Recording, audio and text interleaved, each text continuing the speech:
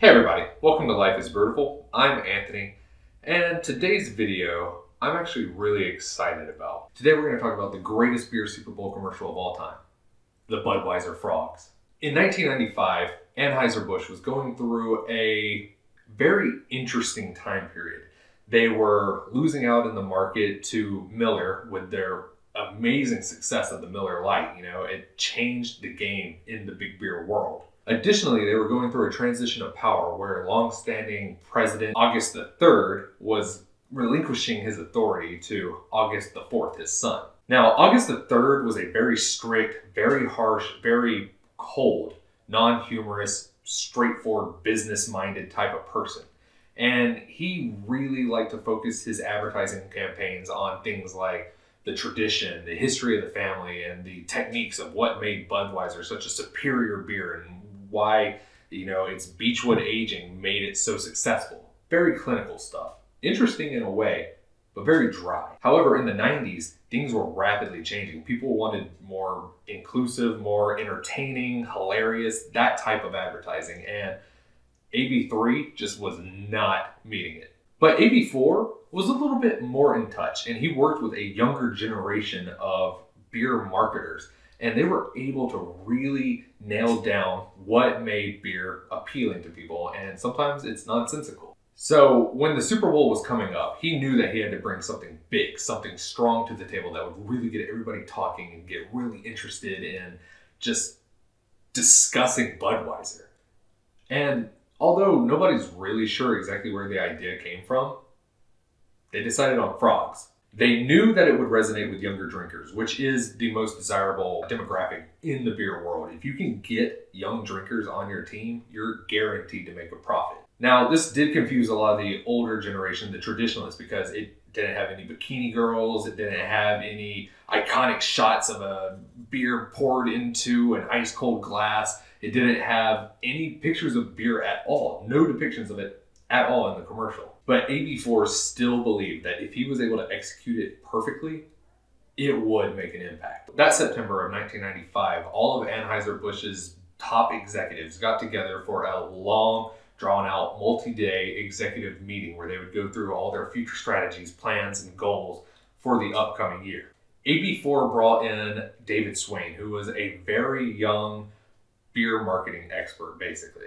David presented a 4-panel mock-up of the commercial, and accompanying it, he had basically the audio on a tape cassette player that he would play for the boardroom, and hopefully everybody would be intrigued and would love it. He got up, he showed the panels, he hit play, it played out the entire commercial, and when it ended, everyone was absolutely stunned, in silence, all looking at AB3 at the head of the table, wondering what he was going to say about this thing he just saw. Finally, after a few agonizing moments, AB3 took his hand off his face and said to the board, "I don't get it."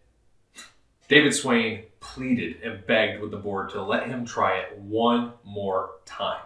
And eventually they conceded and let him do it. Again, put up the postcard with all the images on it, hit play on the tape recorder, and again, everyone was silent. But eventually someone started laughing. The smile cracked, and eventually the whole boardroom, except for AB3, was dying of laughter, just rolling on the ground. Now, although AB3 still wasn't completely on board, despite the fact that the rest of the room seemed to be warming up to the weird, bizarre concept, the real fear that David Swain had was the asking price of the commercial, coming in at $2.3 million. However, David Swain is a smart guy, and when he saw that he was starting to lose all hope in AB3, he said, "But the majority of that money will be spent on making sure it is the first commercial aired during the Super Bowl. That is the most coveted slot." And that seemed to be enough to get AB3 on board. But before he would completely check off on it, AB3, he was known for having these cold, lifeless, pale, icy blue eyes, stared David Swain directly into his and said, "Are you willing to risk your career on this commercial?" David Swain, put up against the wall, had nothing else he could say but yes. And that confidence, real or not, was all it took to get AB3 on board. If it worked, great, that's a huge success. If it didn't, he got to fire somebody, which is apparently something he really loved to do. So in a way, it was a win-win for him. So walking away from that executive meeting, David Swain and AB4 both knew this commercial had to be a success. AB3's ascension to power and David Swain's job literally relied on this. They threw everything that they had at this commercial. The production of the set as well as the animatronic frogs would cost nearly $1.2 million. So if they were going to spend this amount of money on basically robot frogs, they knew that they had to get the best in the game. So they hired the animatronic production team behind Jurassic Park. I mean, if you're going to want the best, you got to get the best. And I mean, that's who they got. Additionally, they got Gore Verbinski to be the director of the commercial, who went on to do things like The First Ring and a couple of the Pirates of the Caribbean movies. So he wasn't a huge known name then, but I mean, look what he's done. His resume is pretty impressive nowadays. Additionally, it would require a team of puppeteers. The animatronic frogs, it can move their mouths and eyes, but they still needed a team underneath that would be able to move their legs and bodies to be able to fit the right framing and everything. So there was a lot that went into this. Now, another really cool thing about this is it was one of the first times you actually got to see basically real life mocap, because the guys who had that little controller that controlled their mouths wasn't actually like a hand controller. I don't know why I was making that gesture. It was more of a strap onto their head. So when they moved their mouths, the frogs' mouths would move as well. That was innovative. That was very, very ambitious for that time. They began shooting the commercial that October on the former Phantom of the Opera set, which is a pretty cool little fun fact. So they had everybody in place, director, all the actors and puppeteers underneath the stages. They started the audio track and you hear the crickets, and then you zoom in on the frogs and the guy underneath would be like, "Bud." And they completely lip synced the entire video in tune with the audio track. Apparently a lot of people on set, while all this weirdness was going on, really started to lose faith in the product, including AB4 himself. I mean, they were all just looking around like, what the heck are we doing? And how is this going to translate to selling beer? But a rough demo reel was sent out to focus test groups, and it actually did extremely well. And that reinvigorated everybody on board to push out something that was going to be great, incredibly weird, and hopefully successful. The day of the Super Bowl, everybody was on the edge of their seats. AB3 had assembled all the executives together to watch the game. That way they could see what all their money was being spent on. And as the game faded to its first actual commercial break, it faded to black, and slowly we started panning in on a swamp. And this is where we saw the greatest commercial. Bud. Bud. Wines. Bud.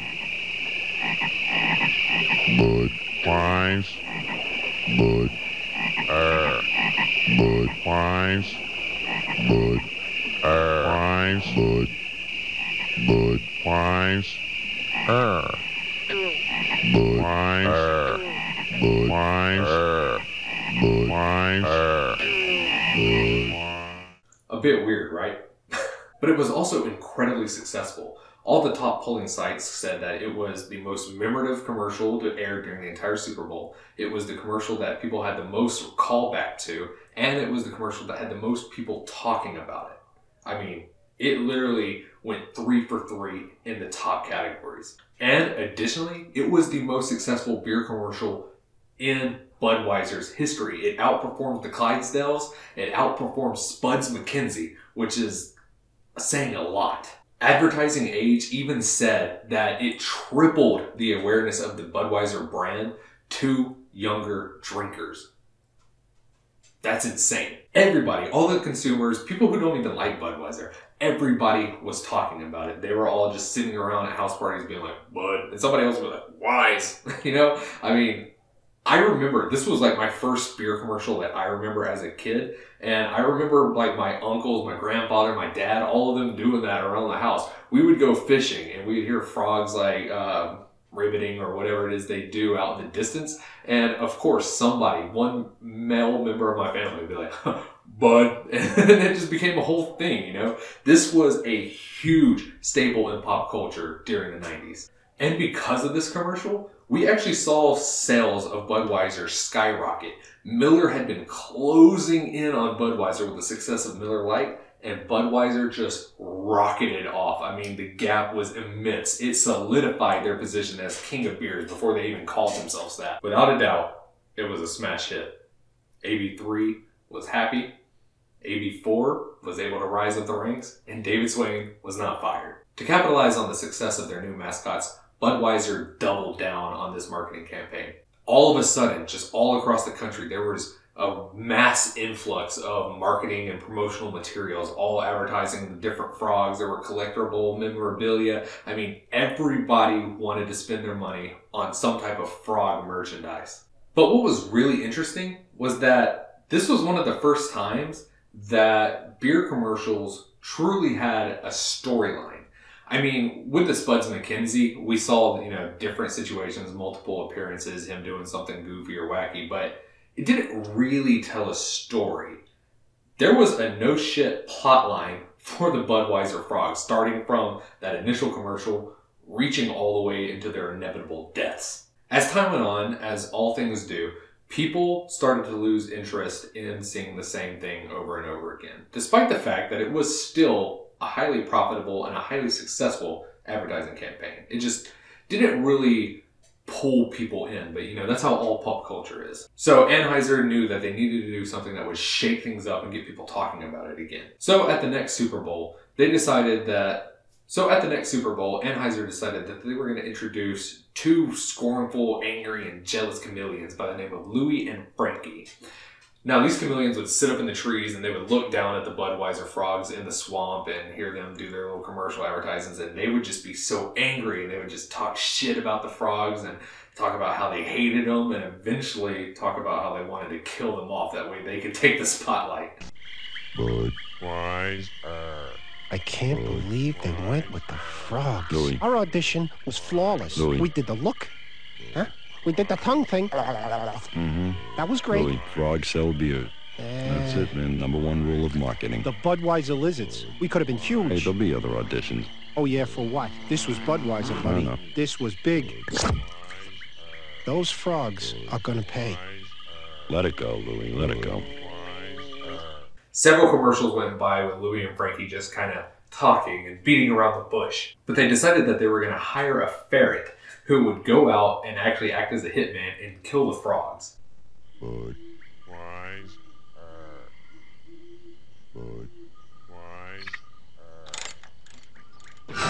What the? Whoa, whoa. I'm no electrician, but that has got to be dangerous. Oh, my. Bud? Whoa. Louie. Frankie, eventually every frog has to croak. That's not funny. I laugh when I'm sad. However, this coup was a little bit unsuccessful because, as it turned out, the frogs actually survived. They were just suffering from pretty severe electrical disfigurement as well as some pretty severe PTSD. Frankie, baby, I got some great news. What is it, Louie? The middle frog, he's experiencing post-electroshock muscular irregularity. What? He's developed a nervous tic, Frank. He can't act anymore. That's horrible. Yeah, what are you going to do? Budweiser wants me to replace him. What, have they lost their minds? All my hard work has paid off. Your hard work? Yeah, well, the auditions, the drama classes. Yeah, Louie, you hired a hitman.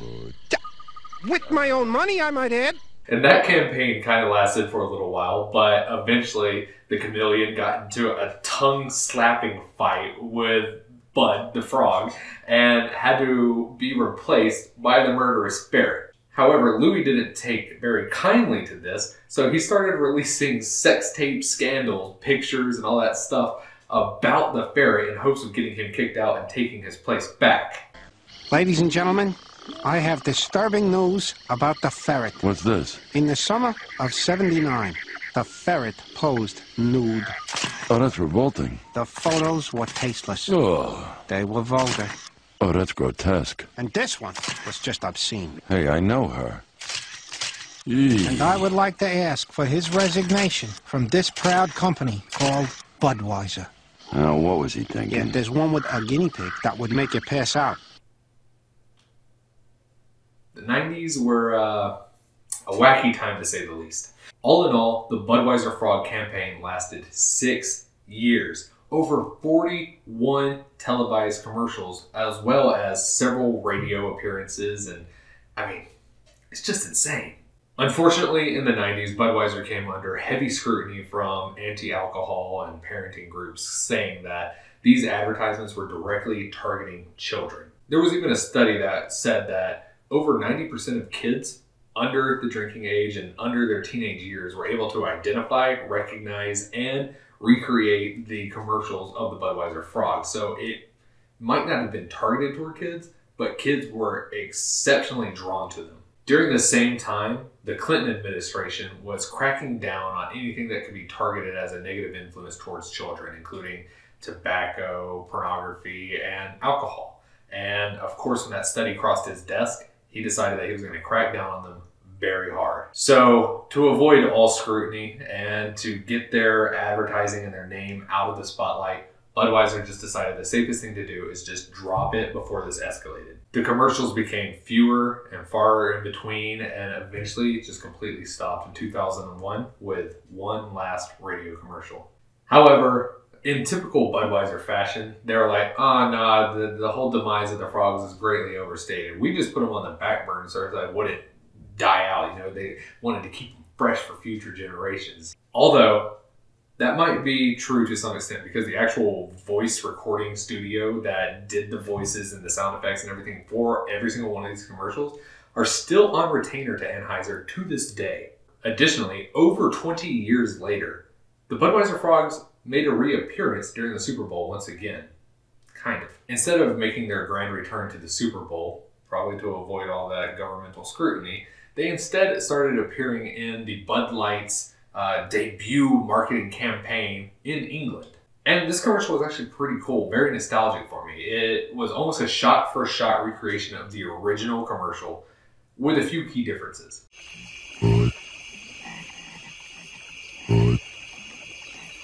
What? What? Beer. What? Beer. What? What? Beer. What? Beer. What? Beer. What? Beer. It was really cool to see. You know, it really gave me that nostalgic vibe. It made me very happy to see that something from my childhood was still in a way relevant to this day. It was just really fun to see this. It didn't feel like fan service. It didn't feel like gimmicky marketing. It legit felt like somebody was interested in bringing back an iconic moment in beer history.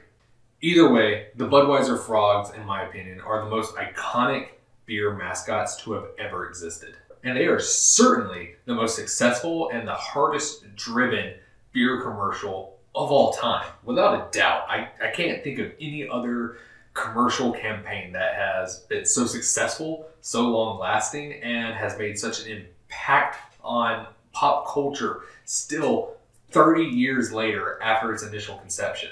They were truly unique, truly interesting, and had just such an incredible story. I just really wanted to get out and tell you all about it. So that is my opinion on the greatest Super Bowl beer commercial of all time. If you have one that you think tops it, please let me know. I would love to hear your thoughts and opinions. And tell me what your first thoughts were on the Budweiser Frogs, or what your first experience with them were, because mine was just such a very happy and personal connection that I had because I saw the commercial with my grandfather, and I don't know. It was kind of like a really cool special bonding moment with us. You know, I love seeing that man just like choking up and laughing, not able to breathe. He was laughing so hard at these frogs. I mean, it was really cool. So let me know what your thoughts are. I would love to hear them. So thank you very much for watching, everybody. I really hope you enjoyed. I hope you learned something about this weird chunk of beer history. So like, comment, subscribe, and remember, there's a story in every bottle, and that life is beautiful.